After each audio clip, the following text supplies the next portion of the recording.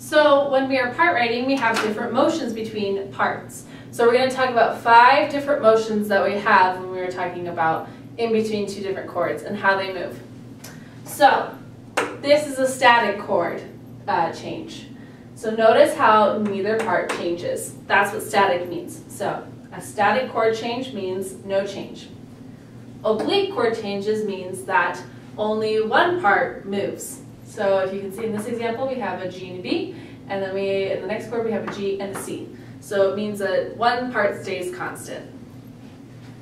Contrary motion means that each part moves, but in opposite directions. So in this example, we can see that we start with a G and a B, and the B goes up to a C, and the G goes down to an E, which makes it contrary motion.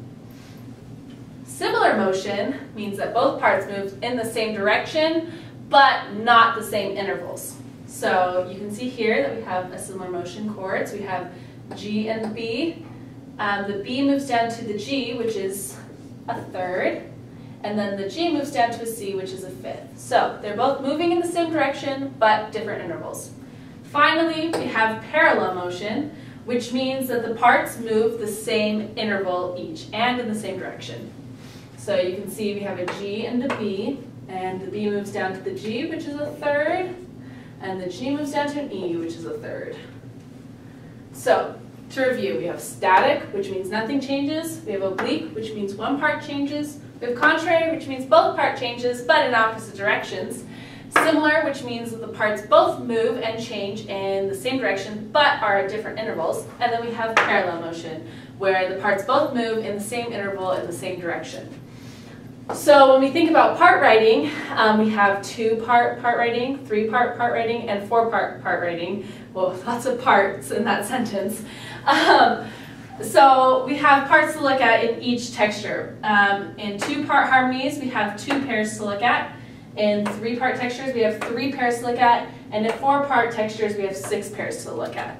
So I'm going to show you how you have to kind of look at 6 pairs in that 4-part texture so you can kind of see the relationship of each.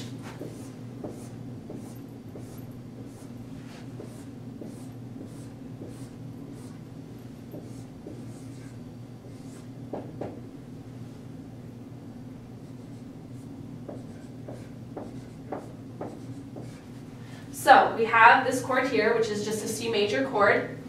If we look at the relationship between the bass and the tenor, that's 1. The bass and the alto, that's another 1. And the bass and the soprano, that's 3. If we look at the relationship between the tenor and the alto, that's another tick. The tenor and the soprano, that's another 1.